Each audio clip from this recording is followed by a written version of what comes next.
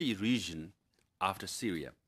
And also since 2009, 152 Tibetans have committed self-immolation. They have burned themselves. Now, what is forcing 152 Tibetans to commit self-immolation and burn themselves is an act of desperation and determination, calling for freedom for Tibetan people and return of His Holiness the Dalai Lama to Tibet. This is their aspiration. But still, not many people know about these facts. Why? Again, the Reporters Without Borders, as you know, a major international NGO based in Paris, issued a statement based on reports of journalists in Beijing. And what they have concluded is that for journalists, it's more difficult to access to Tibet than North Korea. Now, with recent meeting and signing of agreement between President Trump and Kim Jong-un, everybody knows about North Korea, but how many people know about situations in Tibet? Not many, because why? Journalists cannot go to Tibet, and the recent delegation also said, "Oh, Tibet is free. Canadian members of Parliament and government officials can go to Tibet and see for themselves." But I must report to you, even the diplomats, Canadian diplomats in Beijing, have such difficulties to travel to Tibet, and far less without any restrictions or company of the Chinese government officials manning every visit and who they can see, who they cannot see. So these are the realities of situation in Tibet.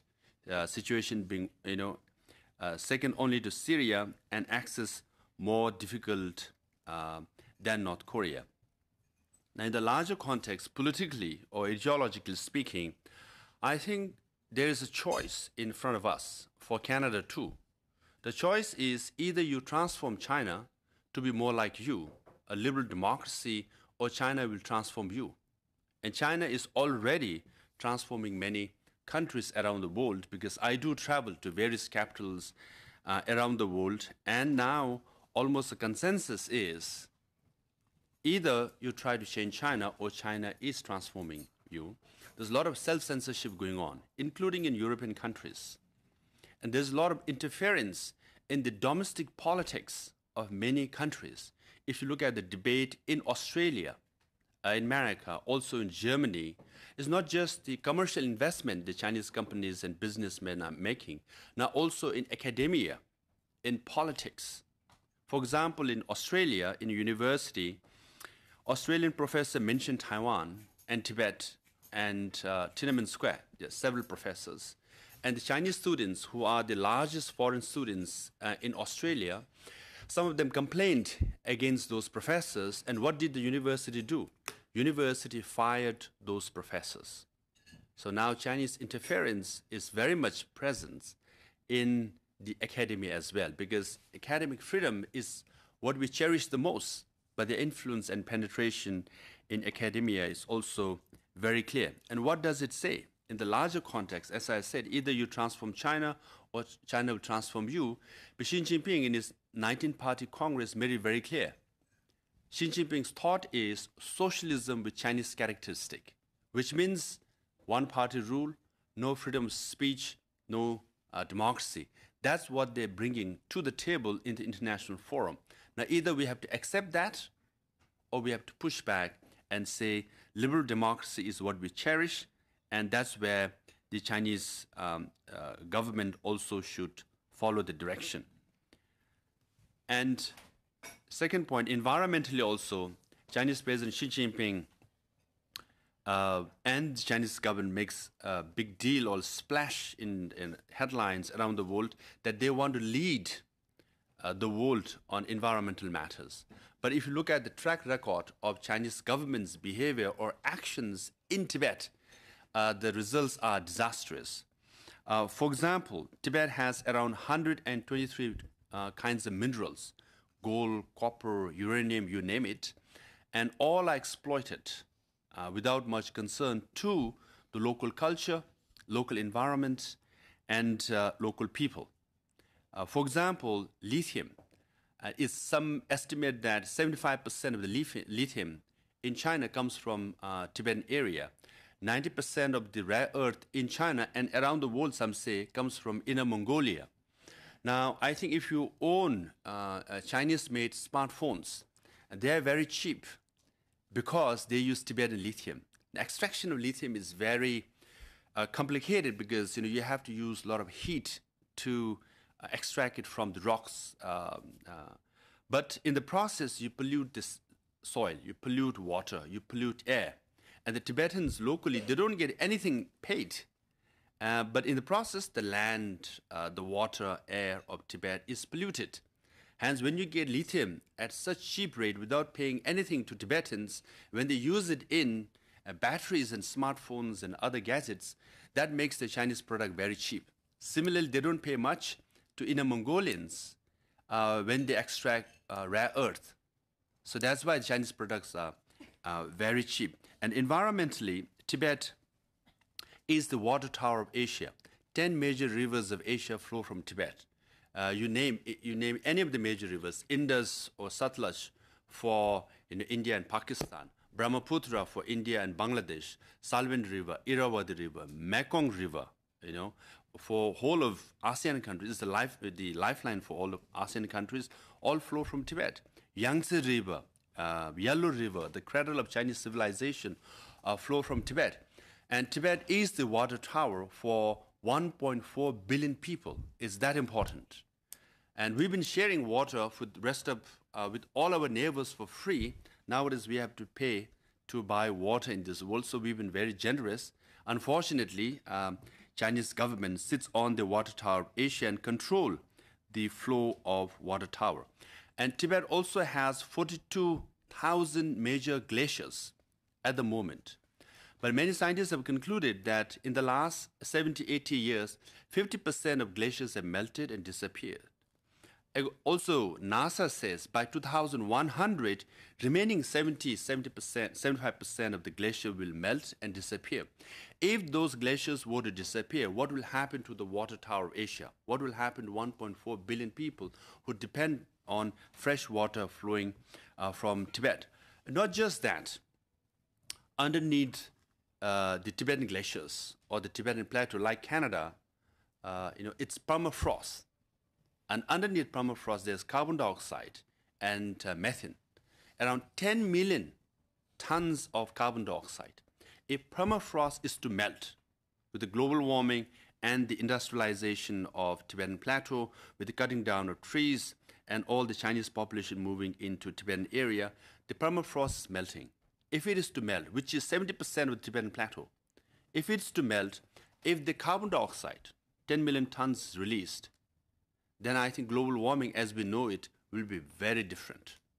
And methane, 10 million tons of methane is to be released, then which is 30 times more powerful than carbon dioxide. Then even if all the Canadians start walking instead of driving, doesn't help with global warming. So the consequences are disastrous for the whole world. So from environmental point of view, Tibet is a major issue, not just for 6 million Tibetans, not just for Asia, and also for Canada. In fact, scientists in Quebec have said whether the winter in Canada is warm or cold is dependent on the climate changes in the Tibetan plateau, because the jet stream over Tibet affects climate in North America, South America, and all the way to Africa as well. So hence, because short of time, I would just like to say ideologically, politically, and environmentally, and historically, Tibet is a major issue for the rest of the world. Let me conclude by saying that what we seek is also very reasonable.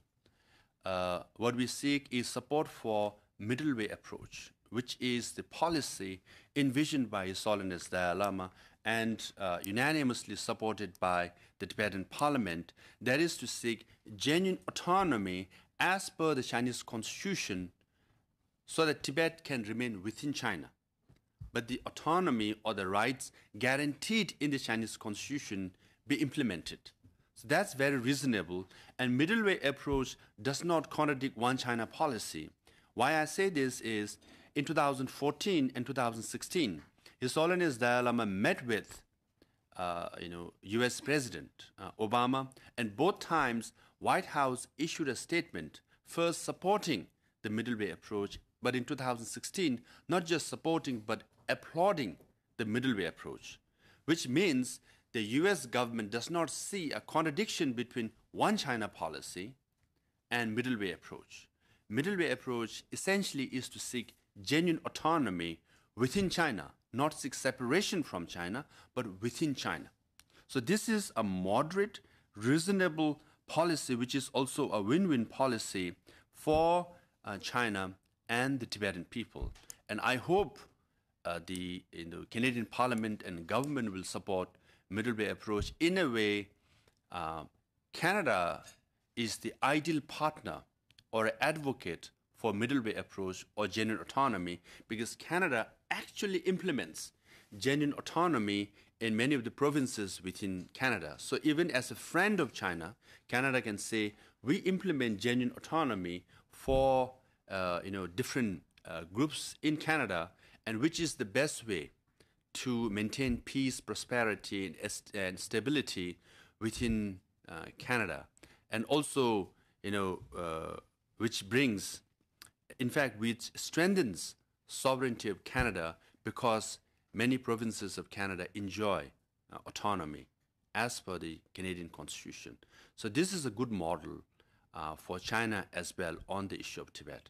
So with that, I'll conclude my short remark, and I want to thank Chair Bob Nault for giving us the platform to share our thoughts on the issue of Tibet. I also want to thank honorable members for spending your precious time to give a hearing on the issue of Tibet. Thank you very much. Thank you, Dr. Sangay. And so now, colleagues, we have a good 45 minutes opportunity to ask questions. So we'll start with Mr. Janis, please. Thank you, Mr. Chair, and thank you so much, Dr. Sangay, for being with us, and the whole delegation. Welcome to our Parliament. I wanted to make three sort of comments/questions, and I'll make them all at once, and then I'll turn it over to you to respond.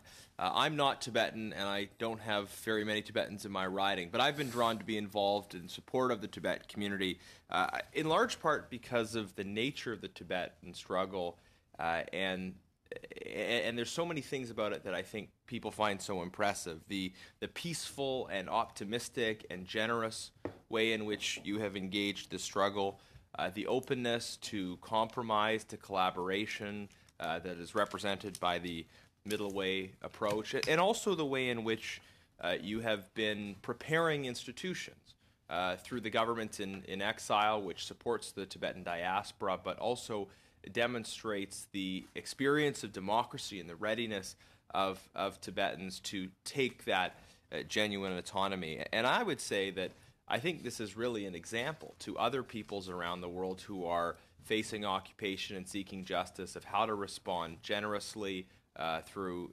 open-handedness, through peace, and also by building institutions that demonstrate a readiness for that autonomy. I wonder if you, in that context, could share a little bit about your institutions, the government in exile, and ways that Canada can engage more and support more the government in exile. So that's the first point I wanted to make and question. The second is, I was intrigued by this idea of infrastructure as a possible tool of occupation and oppression. That's obviously not how we're used to thinking about infrastructure, but I think it's something that we need to be sensitive to when we work on and with infrastructure projects in other parts of the world. So in that context, I'd like to hear your perspective on Canadian involvement in the Asian Infrastructure Investment Bank, because that's something that we are discussing and debating and have in this Parliament. And then thirdly, there is this myth of the Chinese government trying to pursue dramatic environmental change. I know our Prime Minister at one time talked about China's dictatorship allowing them to actually turn their economy around on a dime and say, we need to go green. And you've presented us with some evidence to the contrary on that. So I'd appreciate just a little more from you in terms of this perspective on, is China serious about going green, or is this kind of a branding exercise for the rest of the world to try and improve their image? Over to you. Thank you, Honorable Member of Parliament, Ganjinis. And last time when the so-called delegation from Tibet Autonomous Region came, you spoke very strongly and morally that video has gone viral in the Tibetan world. So I must thank you for being an outright spokesperson, even though there is no Tibetan in your writing, which speaks volume and about you, that you are actually for justice, freedom, and nonviolence, peace, as you mentioned. I do believe that one cannot say, you know, I am for democracy, I am for human rights, I am for justice, I am for environmental rights, but I cannot speak for Tibet and Tibetan people. If you don't speak out for Tibet and Tibetan people, you are not for human rights, justice, and freedom. So hence, we really appreciate your efforts and support for all these years. Yes, as far as Tibetan government in exile, as per the vision and guidance of His Holiness Dalai Lama, it is democratic in the real sense. You know, we have parliament, we have judiciary, and we have the executive body. And also the most powerful, actually equally powerful body is also the Auditor General Office. They're very strict when it comes to spending, and we worry more about our boarding card when we get in the plane than our passport and our bags, because if you don't have boarding card, we don't get refunded. You know, with $300 as our monthly salary, if you don't get refunded for $1,500 or $600 of airfare, that's 3 or 4 months of our salary. So, and I think it speaks volume that Auditor General is equally powerful in an exile setup, even though we don't have a police or a military or a prison. What we worry is the noting that we get from the Auditor General Office. There's no fear of going to prison. So hence, this is a labor of love. It's fully democratic. And our election, Tibetans are scattered in 40 countries, including Canada, Toronto, and Ottawa or Vancouver. They all vote on single day. And it's counted manually, locally, and the election commission in Dharamsala, tabulate everything, and the result is declared. So hence, it's democracy without borders. It's a beautiful thing. And then, interestingly, in Canada, voting is free and you are encouraged. In Tibetan democracy, you have to pay your voluntary freedom tax. It's an oxymoron. If you don't pay your voluntary freedom tax, you don't get to vote. So from 2006 to 2016, the last 10 years, there is 70% increase in number of voters. So among all the democracies in the world, I think it's only Tibetan democracy where there's 70% increase of voter registration who are paying their freedom tax and who are going to the electoral booth to cast their ballots. So it's a beautiful thing that's happening. And equally, we just watched the parliamentary debate, where Prime Minister Justin Trudeau was addressing some of the questions. I think ours is much more polite. And in fact, it's very odd that the members of parliament are with me here together, but our parliament acts both as the opposition and the ruling party. So they support you and sometimes they criticize you. But what they have, I hope our members of parliament will share, they learned a lesson today. In our parliament, our members can ask 10 to 30 questions for 30 minutes to 2 hours. And we have to answer impromptu right then and there. So here, I think the Prime Minister's question hour is so precious. You have 1 hour or 2 hours allocated, right? Ours is like 10 days of questions. So I hope members of parliament will learn something from the Canadian parliament procedure, and we have less questions. That's better for executive. So it's also in the true democratic sense, it's very robust. So we are also very proud. In fact, you're right. Many of the refugees, around 60 million refugees in diaspora, could learn something from Tibetan democracy, how we function.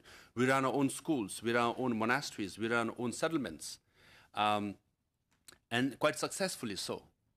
Actually, our literacy rate those below the age of 60 is 94%. And India, which is a host country, literacy rate is anywhere from 76% to 82%. So our literacy rate is higher than the host country, better than Nepal, better than Bangladesh, better than many of the neighboring countries, even though we are refugee and in exile. So it's something we are very proud and we are following.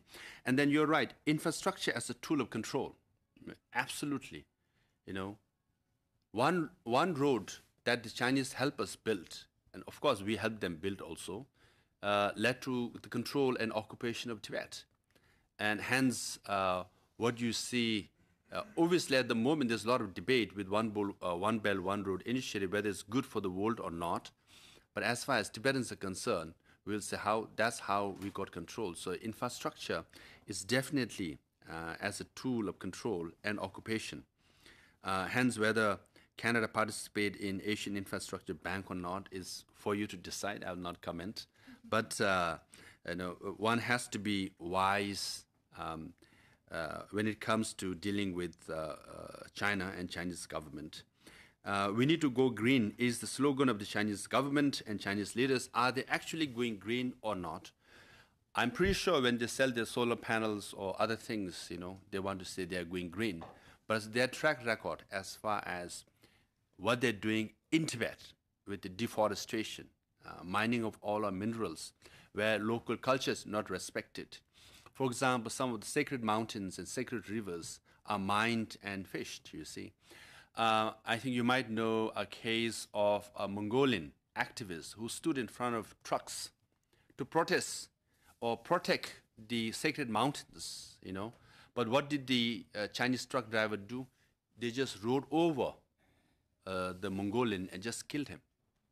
And so they act with impunity in Tibet and in Mongolia as well. So going green, I think, as far as we are concerned, I think we go green when Chinese leaders say they're actually going green. We green with reservation and anxiousness. So, one has to be very careful.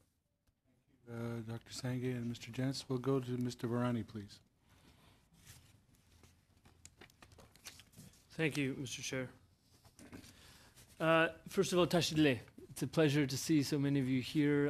Dr. Lobsang Sangela, Pamela, Nodubla, all of the members of Parliament, both here based in North America and also based in India.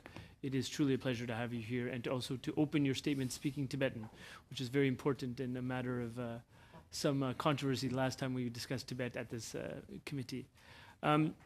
I wanted to say, as you know, that I'm the representative of a community that is the pride of the Tibetan Canadian community. There are 7,000 constituents in my riding of Parkdale High Park. I take their concerns very seriously, both as their representative but also as the chair of the Parliamentary Friends of Tibet.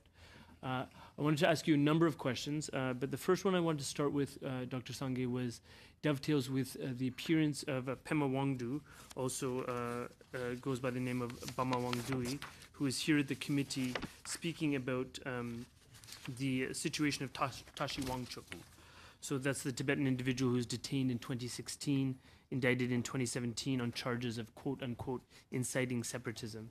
As you know, his alleged crime was advocating for the cultural rights of Tibetans to study in their own language. His efforts to promote Tibetan language instruction were picked up by the New York Times. The government of Canada, our government, requested and was denied permission to attend his trial, which took place on January 4th. After the appearance of Pema Wangdu at this committee on May 22nd, he was actually sentenced to 5 years in prison. That prompted our government to issue a statement that was issued by the Embassy of Canada in China, which says that Mr. Tashi Wangchuk, I'm reading the statement, a Tibetan language advocate, was detained in January 2016 for peacefully raising concerns about the lack of Tibetan language education in Yushu County and sentenced on May 22nd, 2018 to 5 years in prison for inciting separatism. Canada calls on the government of China to release Tashi Wangchuk immediately and unconditionally. Canada urges the Chinese government to uphold its own constitution and laws and to respect its international human rights obligations. Canada supports the February 2018 United Nations Special Rapporteur's statement, which condemns the detention of Mr. Tashi Wangchuk as the criminalization of linguistic and cultural rights advocacy. Can you tell me, Dr. Sangay, What is your view about the importance of Tibetan language instruction in the Tibetan Autonomous Region and the arrest and subsequent conviction and sentencing of Mr. Tashi Wangchuk? Thank you very much, Arif, for the question. I know you've been the chair of, Parliament Friends of Tibet, and you are doing a very good job. And your statement and the video also went viral. And Tibetans appreciate a lot for what you have done so far, and urge you to continue to lead the support group in Canada. And I also appreciate when you use the Tibetan word Tashi Delek, which means good wishes. Unfortunately, the Tibetan delegation from so-called Tibetan Autonomous Region could not speak in Tibetan. That speaks for itself, because it's a language of colonial master. It's more convenient for them to speak in Chinese so that they can echo or parrot what the Chinese government wants them to speak. And there's nothing lost in translation, so that when they go back, they don't land up in trouble. As far as Tashi Wangchuk is concerned, essentially what he was advocating was allowed by the Chinese constitution and laws. Article 4 of the Chinese constitution clearly says, quote unquote, minorities should not only use their own language, but should be encouraged to use their own language. That's the law says. And Tashi Wangchuk was essentially saying Tibetan school should have Tibetan as a medium instruction along with the Chinese medium instruction. So this is allowed and encouraged by the Chinese constitution. For advocating that, and which was covered by New York Times, and essentially which is the largest and the most influential newspaper in the world, even after the coverage and advocacy, he was sentenced to 5 years in prison for simply advocating what is legal, what is provided in the Chinese constitution. For Tibetans, Tibetan language is very important because ultimately, I'm sure the delegation who came here, they always say Tibetans are master of their own region. If they are the master of their own region, Tibetan identity and Tibetan culture is essential. But Tibetans are denied. And Tibetan language, is essential component of Tibetan identity. If you lose your language, essentially you lose an essential part of who you are, a Tibetan. Hence, by discouraging Tibetan language, for example, the medium of instruction in college level, at high school level, middle school level, is all in Chinese. It's part of the cultural assimilation that over time they want to make Tibet into a Chinatown and Tibetan into Chinese. And the first thing is to discourage Tibetan language. As you know, 98% of Tibetan monasteries and nunneries were destroyed. 99.9% of monks and nuns were disrobed in the 1960s to prevent them from practicing Buddhism or religion. Thank you, Dr. Sangha. I just want to ask another question. We also talked in the committee about a month back about the Panchen Lama, Gendin Choki Nyama, who the Dalai Lama recognized when he was 6 years old as the 11th Panchen Lama in Tibet. A few days later, after that recognition, he and his family were taken into custody by the officials of the government of China. They have never been seen again. Our government, the government of Canada, has requested information about the safety and whereabouts of Gendin Choki Nyima on several occasions, dating back all the way to 1995. The United Nations has requested permission to visit this boy to verify his well-being. All of those requests have been denied. Most recently at this committee, several parliamentarians raised questions of the officials from TAR about the Panchen Lama. They confirmed indirectly that he is alive, which is a good thing, but access to him has still not been made available. Can you tell me, how does the unknown whereabouts of the Panchen Lama affect the Tibetan community that you represent? Gendin Choki Nyima, or the Panchen Lama, recognized by His Holiness the Dalai Lama, reflects the human rights situation in Tibet. At the age of 5, he has disappeared.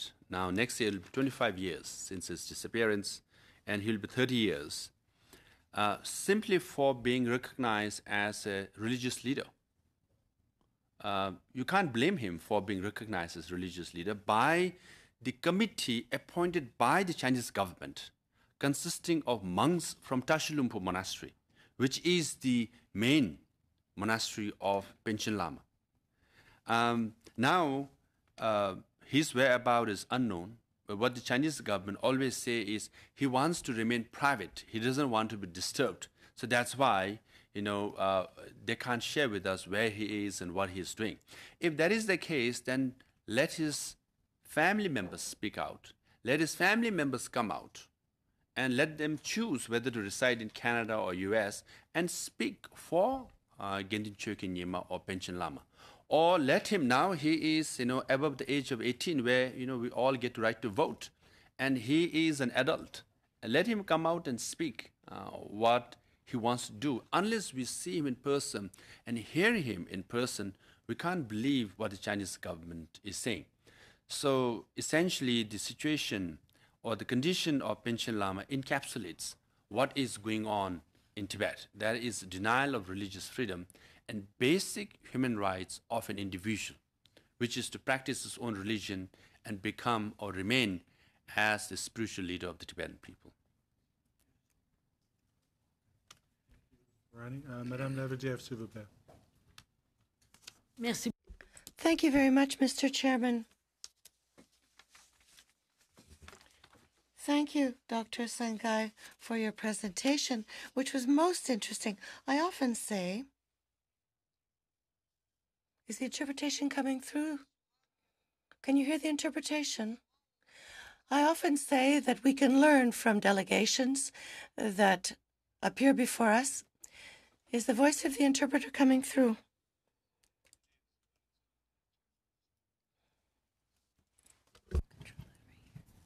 Yep. Okay then. Merci. Thank you. As you see, I have the privilege of being able to express myself here in my mother tongue, which is French. Indeed. So I thank you for your presence here, the presence of your whole group. Sometimes when we hear delegations such as yours, we tell ourselves we could learn from them. So perhaps you could give us a lesson on being polite during question period, because you're saying that it's more polite in your country. I also wanted to mention that you mentioned problems with regard to access of Canadian officials. They're having difficulty going to Tibet, having access to Tibetans, and this is of grave concern to us, the fact that we can't go there. Last point, very quickly. Arif asked some of the questions that I had in mind, so I thank him for that, because I realized that I would have 5 or 6 questions, and unfortunately not enough time to cover them all. But if you could, I would like to hear you talk more about the notion of autonomy. What do you see in this autonomy? I'm a Quebecer. Quebec is a province that has its own regime within Canada. It does have some autonomy. So I would like to hear you more on this. How do you define this autonomy? Thank you. Much for your question, and it's beautiful to hear your language. French is a beautiful language, and we do believe Tibetan language also quite beautiful, which ought to be preserved and which also needs its own space in Tibet for the Tibetan people. You're absolutely right. Going to Tibet is very difficult. Many members of parliament have made a request. In fact, the Special Rapporteur of the United Nations on Human Rights made the request, and Chinese government agreed to allow him to visit Tibet. And his term is ending in August, and he's actually not allowed. So that's why I think there's a bill is being moved in Washington, D.C. On reciprocity, which is to say Chinese members of parliament, Chinese officials, journalists, and scholars, including Tibetan delegation or those who are propagandists, can come to Canada or Ottawa. But equal number or similar access should be given to Canadians as well, Canadian diplomats, Canadian members of parliament, scholars. So it's just a reciprocity, you know. You come to our place, you're welcome, but we should also go. Because Chinese delegation, whenever they come, they always say, unless you see the things for yourself, you won't know what's going on. So we don't trust your judgment or assessment because you have never been there. That's what they tell me all the time. But actually, I have been to Beijing in 2006. They allowed me, I was just an academic at Harvard Law School. But then when I requested to go to Tibet, which is just 3 hours flight, they said, we don't have enough people to receive you in Lhasa. And as I've come to China, you have 1.3 billion people. Please don't tell me that you don't have enough people to receive me. But still, they didn't allow me. So I am a Tibetan. They always say you should go to Tibet, see for yourself. Then you will appreciate how good Tibet is. But we all are denied that access. And so it's very important that we insist that Chinese are welcome to Canada, but the Canadian members of parliament and diplomats in Beijing should have access to Tibet as well. Now, as far as autonomy is concerned, I think what we are asking is a little less than Quebec, in fact. What we are essentially saying is what is written in the Chinese constitution as far as minorities and Tibetans are concerned be implemented. The Tibetans have their own language, Tibetans have their own culture, Tibetans have their own administration. So these are the things what we're asking for, including education. So if the Chinese government implement their own laws, we could take that as autonomy. And in fact, we have submitted a document called Memorandum of Genuine Autonomy in 2008. Unfortunately, the Chinese government has denied the implementation of those rights.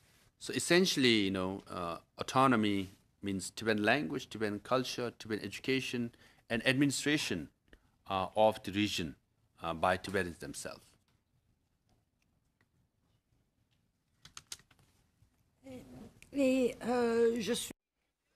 I'm also curious as to your parliament. You have an opposition within your parliament? So I have a question for you. A politician's question. What distinguishes the present-day government and the opposition, policy-wise? Tibetan Parliament acts both as the opposition and ruling party. So they all are elected on a regional basis, and they all act as individuals. So there's no opposition party per se. So our democracy is partyless democracy. It's a Buddhist notion and also a practical idea that if there is a political party in a country, the political party sometimes, acts more for party's interest than national interest or common interest, sometimes. So that's why, hence ours is partyless democracy, so we all act for national interests and then, the party interests. So that's the idea. So it's in a way, Buddhist way of, having consensus in all the decisions, which is very difficult. But that's on that basis we are moving forward. So far it's working. Democracy without borders is working. So don't give ideas to members of parliament to have opposition. If there's true opposition in the government, we in the executive will be in the receiving end. That's very interesting. Varani, please. Dr. Sangay, I wanted to continue along a bit of a theme. So Hélène took one of my questions. So touché, madame. But the issue of the reciprocation is an important one, and it's been raised in different contexts by the Canadian Parliament and parliamentarians from many sides on a number of occasions. And we had Mr. Pema Wangdu, again, Mr. Baimai Wangdui here, and what he said was, quote, "The door will only be more and more open to the outside world," end quote. He also said, quote, "I do believe that you have a good chance to go to Tibet and have a look at it."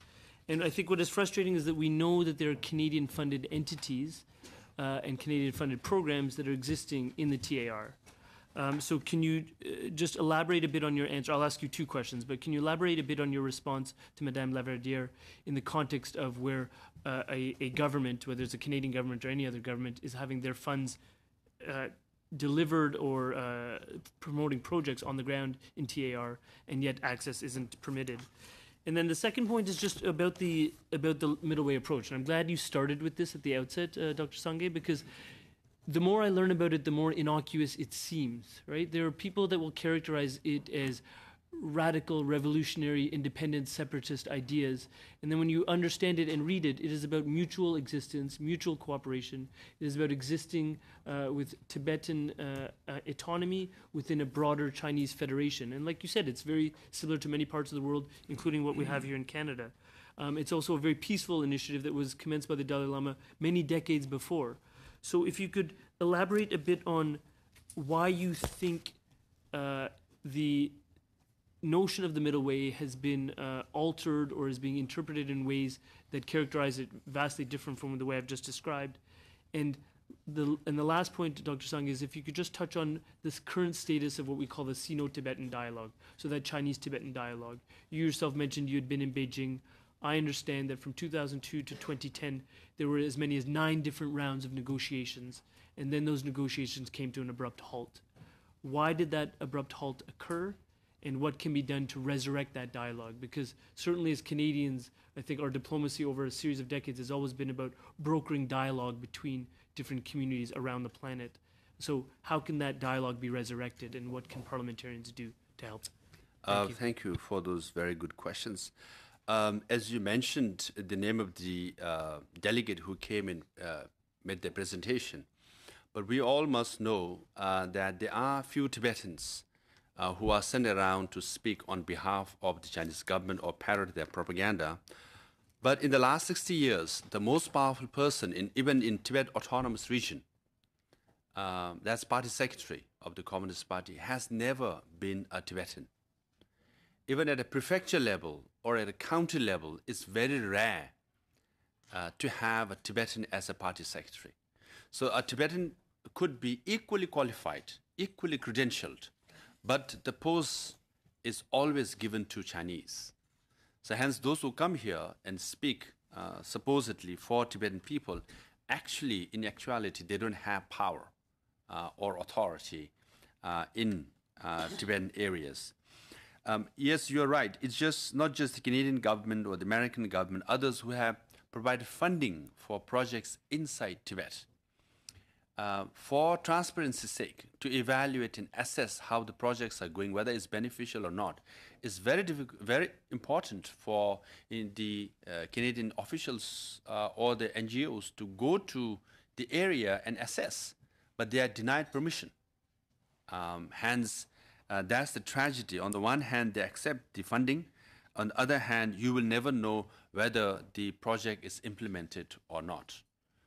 Hence, it's in clear violation of international norms or an agreement with that government.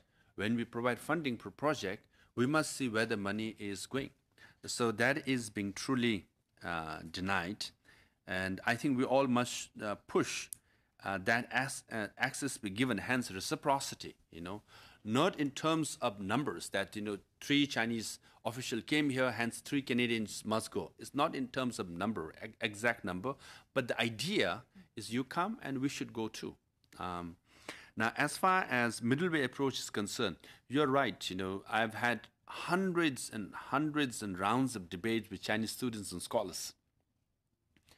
And when we explain to them, middle way approach does not seek or challenge sovereignty of China, does not challenge China's territorial integrity. It essentially means genuine autonomy as per Chinese laws and to remain within China. So that's why the Obama administration said we support middle way approach, because this does not contradict one China policy. But the Chinese government and Chinese officials always say, middle way approach is hidden independence, or there's something hidden. And Dalai Lama is always split. He say he is the most liked and most trusted person in the whole world. But it's just the Chinese government and Chinese leaders who don't trust him. You see, as don't you see, it's your problem when the whole world trusts the Dalai Lama. And if you are not trusting, don't you think there's something wrong with your mindset, right? And if you go with that mindset of distrust, then I remember saying, even if His Holiness Dalai Lama goes to the caves of Himalayan mountains or in a submarine deep in the ocean, Chinese government leaders will still say, no, he's cooking up something up in the mountain or he's cooking up something deep in the sea, you see. Essentially, it's the lack of trust. Hence, they try to spin and spin around and not accept middle way as a win-win proposition, win for China and win for Tibetan people as well, because China is becoming a world power. But, you can have military or money power. But if you want to have moral authority, if you want to win respect, you must respect the fundamental rights of the Tibetan people. Unless you do that, you will not gain credibility and respect from the international community. So for China also is a lot to gain, because Tibet is essentially a litmus test for China and also for Canada. Because China says we implement and respect rule of law and human rights. If that is the case, then you should see the situation in Tibet. A middle way approach or genuine autonomy for the Tibetan people should be implemented. And also for Canada, because Canada has true values, moral values, and human rights values. If Canada is for these rights or values, then one should speak out for Tibetan people as well. And Tibetans have been nonviolent and peaceful for decades. In that sense, we have been good guys in the whole world. Sometimes good guys don't get rewarded, but we would like some piece of reward for being good. Because if you look at the conflicts in Syria or in Africa, Boko Haram, you just name it, everywhere in the whole world, they all are watching which model to follow. IS violent model to follow, or a militant Buddhist model to follow, or a non-violent peaceful model, the Tibetan model to follow.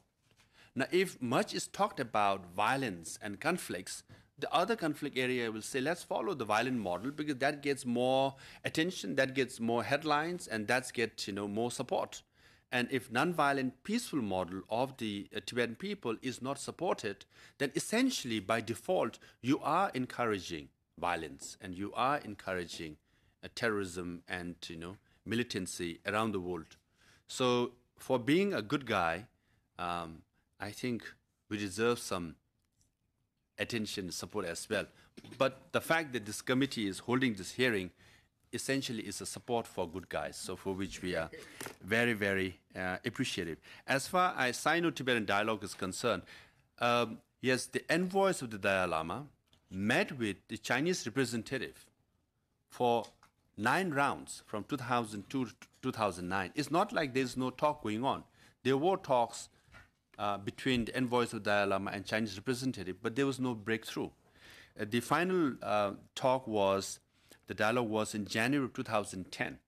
Now it's been 8 years, there's been no dialogue between two sides, and hopefully with a nudge from the Canadian government and leaders, there could be some breakthrough as well. I know Canada is negotiating or talking about trade agreement, and essentially it's very important to have trade relationship with China, but it's equally important that one must speak for human rights, so the money and moral go together and one is not exchanged for the other.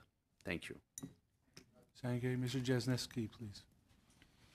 Thank you, Chair. Thank you, Doctor, for appearing before our committee. In 1981, the Communist Party declared that the Great Proletarian Revolution, and this is the quote, was responsible for the most severe setback and the heaviest losses suffered by the party, country, and the people since the founding of the People's Republic. Yet they never talked about Tibet, that rare sort of moment of acknowledgement of the horrors of Communist Party rule. I believe it was mentioned of 6,200 monasteries that existed. Only 6 survived. That's less than 0.1% of thousands of Tibetan, 600,000 Tibetan monks and nuns. By 1979, virtually all had been murdered, disappeared. Often they were labeled monsters and demons. Yet this policy of ethnocide seems to continue under the current regime. In 2016, over 2,000 Buddhist monks and nuns were expelled from the largest Buddhist institute, the Larungar, and you had referenced the desperation of Buddhist monks and nuns. 150 have self-immolated. Buddhism is central to your identification as a people, but you also reference it's no longer the one road. There are now many roads. There are planes, there are trains, there's a wholesale repopulation of Tibet that's going on. So time seems of the essence. How do you react to that particular reality? Because it seems like the situation is no longer just desperate. It's almost at the point of not being recoverable. How much time is there? Time is of the essence. Is Chinese government plan is to convert Tibet into Chinatown and through cultural assimilation make Tibetans into Chinese. That's why they are discouraging Tibetan language in schools as a medium of instruction and so on and so forth. And then through trains, through railway line, and through airports, and through many other roads, they have, physically control Tibetan people. But at the same time, Tibetan struggle is a struggle of resilience and determination of the Tibetan people. Because you're absolutely right, 98% of those 6,000 plus monasteries were destroyed. 99.9% of monks and nuns were disrobed in 1950s and 60s. But 60 years hence, what has happened is that Buddhism is back in Tibet. In private social space, government policy is to destroy, systematically destroy, hence you rightfully pointed out, Larungar Monastery with 12,000 monks and nuns was demolished from August of 2016 to August of 2017 and reduced to 5,000 monks and nuns. That is further divided into two parts. One is spiritual part and one is academic part as per the report of Human Rights Watch.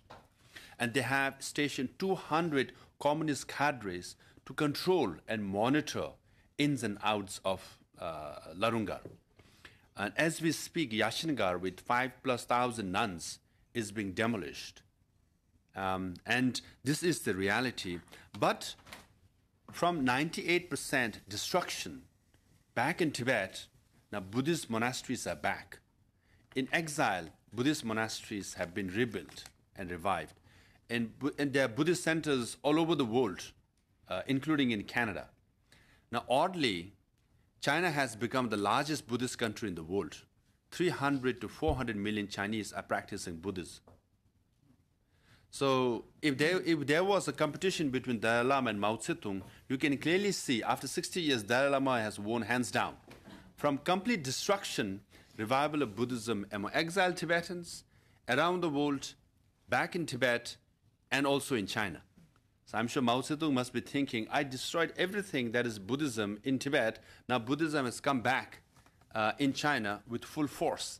So that's why it's a struggle of resilience. Tibetans are non-violent, peaceful, but we also have the mountain spirit or determination.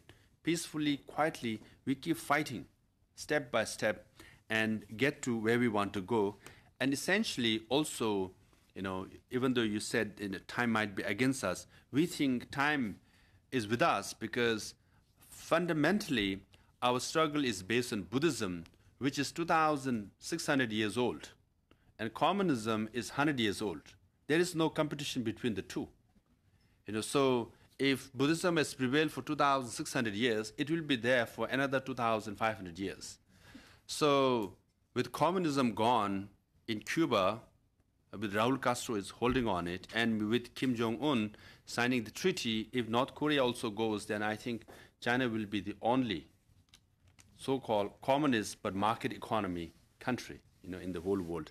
And we do believe that Buddhism will again prevail, and peace will also prevail in the Tibetan plateau.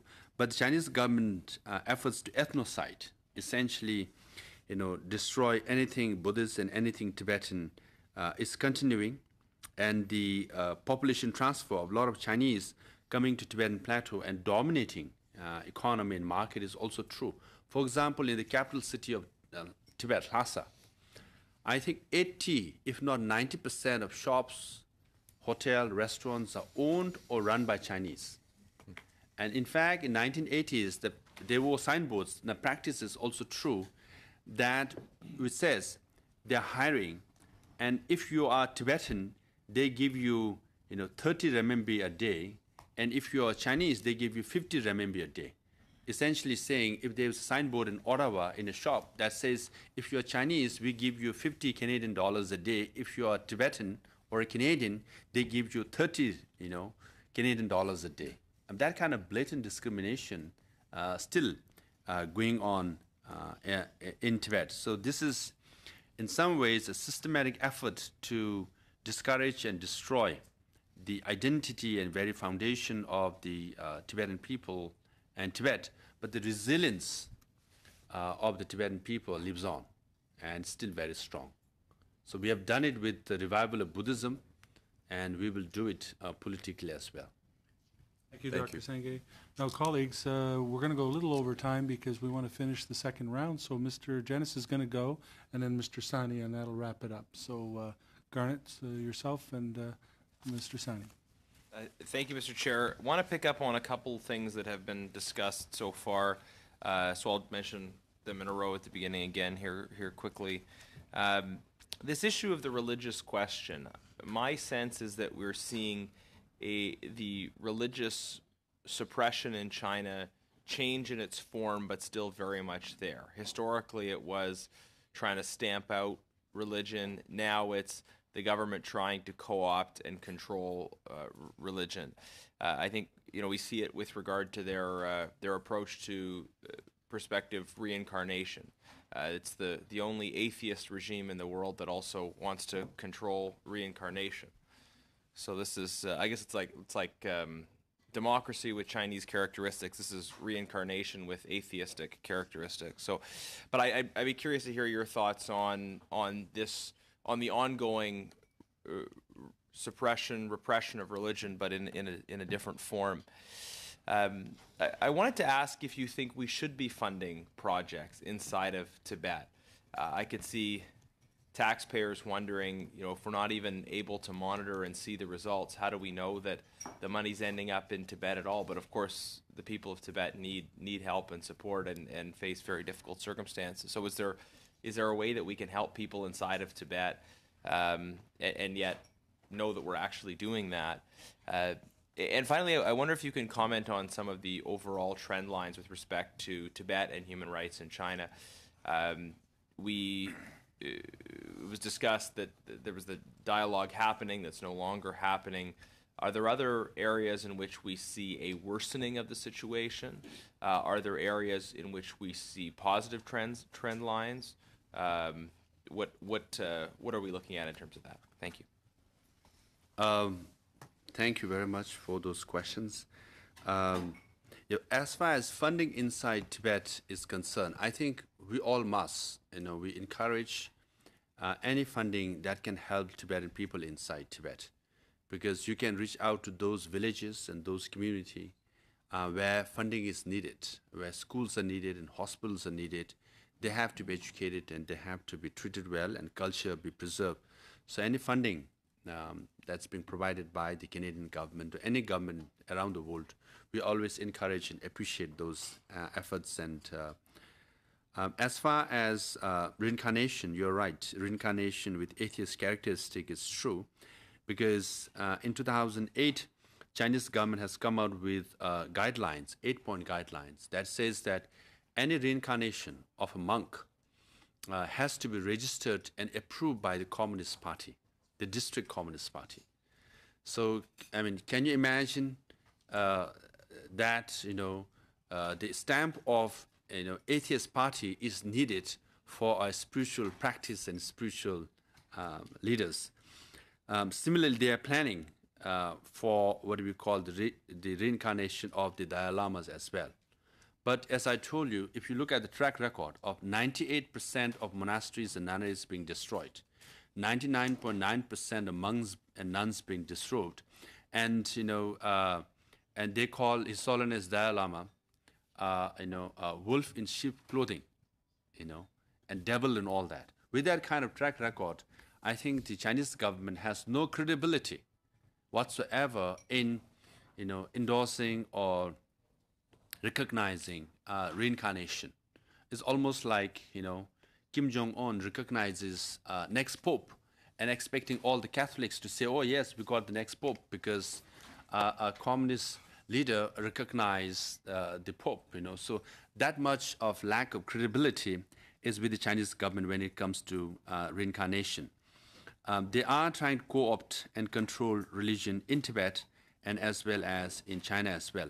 Now, overall, what is disturbing is that in Tibet, they have imposed a grid system or a social credit system where, the citizens have to give security to get subsidies. Essentially, the one has to report or spy on your neighbors to get your essential subsidies, like sending your children to school or any kind of facilities from the Chinese government. And they have also issued an ID card with second generation biometric chips in it. So once you swipe it, your movements are tracked. And in, for example, in Lhasa, every 30 or 40 meters, there's a check post. So anyone who wants to go to the market, you have to swipe your ID card and your movements are tracked. Now, they have built a sophisticated software or algorithm whereby they have tracked now the pilgrims from remote villages and nomadic area visit some of the places in Tibet. Once you swipe your ID card, your movements are tracked. And accordingly, they come to conclusion that nomadic area or that village might be problematic because most of the nomads or farmers have traveled to various places in Tibet. So that's a very, very sophisticated system, and it is working so well that the party secretary of Tibet Autonomous Region was sent to Xinjiang Autonomous Region to implement the same grid system. This is being researched and reported by Human Rights Watch and also other think tanks as well. Now, in Xinjiang also, that system is working so well, the party secretary of Xinjiang is promoted in the Politburo. That's 20 members leadership of China. Now, China has so many provinces, so many cabinet ministers, but to reach the top 20, you must have done something very, very good for the Chinese government. Hence, the party secretary of Tibet Autonomous Region, now in Xinjiang, is among the top 20 because of this sophisticated system. Now, what is worrying for Canada, what should worry for Canada and rest of the world is this software and algorithm will be sold to despots and dictators around the world. And they will use that software to control their own people. So Chinese are very good in marketing and selling their products. And this product will be in the market soon. So hence, what is happening in Tibet will happen to you. Thank you, Dr. Sangye. Now we're going to go to Mr. Sani, and that'll wrap up our questions for today. Raj? Thank you very much for all of you coming. Dr. Sangye, just as a point of information for you, I was born 125 miles, or kilometers, sorry, from Dharamsala, the small town called Mandi in Himachal Pradesh. So, oh, yes. Yeah, so you probably know that. So I'm very familiar with the presence in India. The question, I actually don't have a question. I have actually an opinion that I wanted to ask of you. If you look at what's happening in Tibet right now, I mean, there's certain things that are happening overtly, and there's certain things that are happening subtly. When we talk about the Belt and Road Initiative or the construction of airports, it seems to be that successively there's a greater and greater impact of China in Tibet. If you look at also the fact that 2 million nomads from Tibet have been now moved into the urban areas, so that's another attempt to disrupt that way of life. But the question I had, also if you look at the countries surrounding there, there's cooperation agreements that have been signed to make sure that exile groups are controlled or watched. The question I have is, if you look at the question of succession, it seems to me there's a diametrically opposed view. China wants to know who the successor is, and the Dalai Lama has said that that will be a religious question that will be solved. Now, according to the Dalai Lama's own comments, he's now, I believe, 80 or 81 years old. He said that question will be answered either in my late 80s or when I'm 90. But that period of time when there is a sort of thought that there will be a successor, and the successor is not known yet. And I know this is a very philosophical question. Does not give China more time to have a greater impact in Tibet when there is an understanding that there will be another leader after the Dalai Lama? What is your opinion on that? That sort of, because you have a parallel track. You have a religious track where they don't know who the next Dalai Lama is, and you have China who's asking you that we have to approve the next successor. So it seems to me when that person emerges, there will be a conflict at that point in time because China will want to know what the bona fides of that successor are, but that successor will not be chosen until the right and appropriate time. Thank you very much for the question. Very good question, and good to see someone from the neighborhood.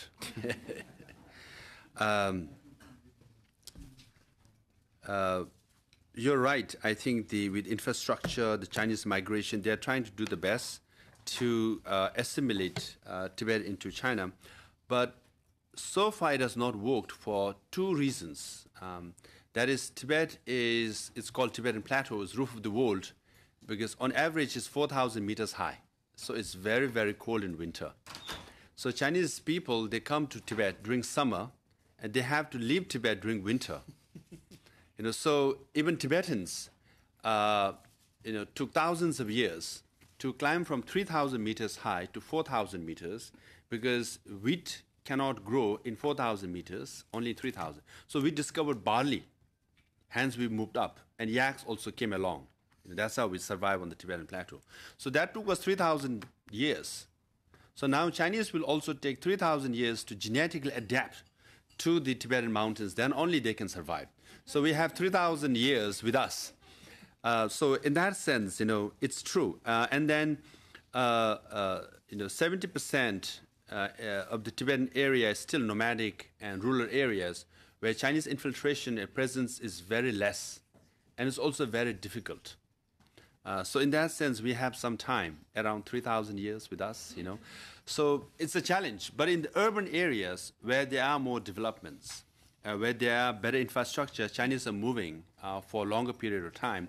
But that's where the blatant discrimination is also happening, including in hiring and employment. Even Tibetans who have worked for Communist Party, who are loyal Communist Party members, they are never promoted to party secretary at prefecture or county level, even though educated Christians, credentialed.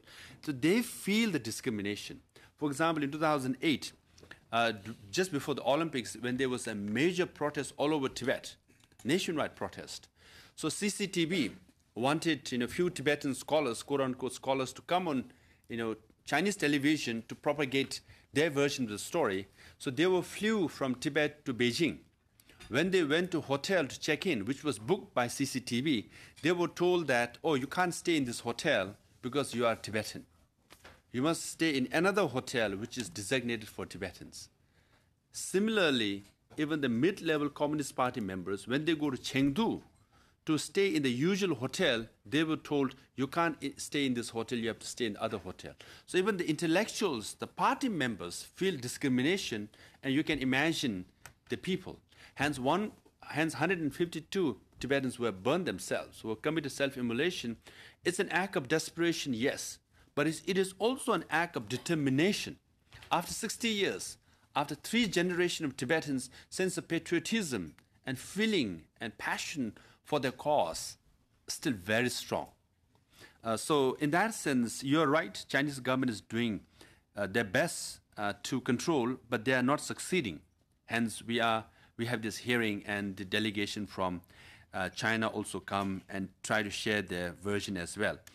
Now, as far as reincarnation is concerned, as I shared with you, ultimately it is for the Tibetan people to embrace the next Dalai Lama. And obviously, the next Dalai Lama that Tibetans will embrace will be the one recognized by us or the Dalai Lama, and not by the Chinese government, given their track record. So to assume that there is a rational progression where there will be two candidates and there will be conflict, I think it's a fallacy, because the other candidate will have no credibility whatsoever. As I said, it's almost like Kim Jong-un saying, this is my Pope and all the Catholics should follow. I doubt there will be anyone who will be following that. I didn't mean two candidates. I meant the candidate that finally emerges. That person may not be acceptable. That's what I meant. Not two candidates, but that the one candidate or the one person that the Dalai Lama conveys that this is the next Dalai Lama, that person may not be acceptable to everyone. How would you resolve that? That will be acceptable to 6 million Tibetans. That's good for us. Even now, the present Dalai Lama is not acceptable to the Chinese government, but it's acceptable to us and 6 million Tibetans inside Tibet. And that's the crux of the issue, you know. So again, it's about Buddhism, it's about spirituality, and the one recognized by Dalai Lama will be embraced by Tibetans. And ultimately, spirituality is a matter of heart, it's a matter of faith. You can't force anyone on faith. You cannot buy anyone of faith. You have to believe it, and it comes from heart. And for the last 60 years, Tibet, inside Tibet, have faith and loyalty to His Holiness Dalai Lama. That's why 152 Tibetans who have committed self-immolation, they have two slogans. One, restore freedom for Tibetans, and return of His Holiness Dalai Lama to Tibet. This is third generation of Tibetans are still asking for return of His Holiness Dalai Lama to Tibet. At the same time, as per His Holiness Dalai Lama's vision, in 2011, he separated the church and the state, and he delegated all his political authority to the elected leadership, which happens to be me and the parliament at that time. So we also have two tracks. There's a spiritual track and the democratic track. And among 60 million refugees and diaspora around the world, perhaps Tibetan democracy, I think, is a role model. It's a well-practiced, implemented democracy that you can see. So that's what we are practicing. And perhaps on this issue of reincarnation, U.S. Senate recently passed a unanimous resolution saying that reincarnation is the business of the Tibetan people. The next Dalai Lama will be recognized by Dalai Lama and no one else, and Chinese government has no role whatsoever. If this committee, perhaps ideally by the Canadian Parliament, if there is a similar resolution saying spirituality is a matter of Tibetan people and reincarnation of Dalai Lama should be decided by the Dalai Lama, it's a fair kind of resolution. So if that happens, it will be very good. So our democracy is a genuine democracy, so there is no Tibetan characteristic. It's a universal characteristic. Thank you very much. Thank you, Dr. Sangay. And with that, I'm going to wrap it up today. I appreciate my colleagues letting us go over time today. I think it was well worth it to listen to not only the executive, but our members of Parliament who are here. And I have to admit, it's the most polite group I've ever met as parliamentarians. And we should take note of that, colleagues, as we work our way through. So again, thank you, and it's been very useful. This committee will take the information that we received today from you as witnesses, and a report will be forthcoming. So very much appreciate this opportunity to dialogue with you. Colleagues, thank you very much, and the meeting's adjourned. See you on Thursday.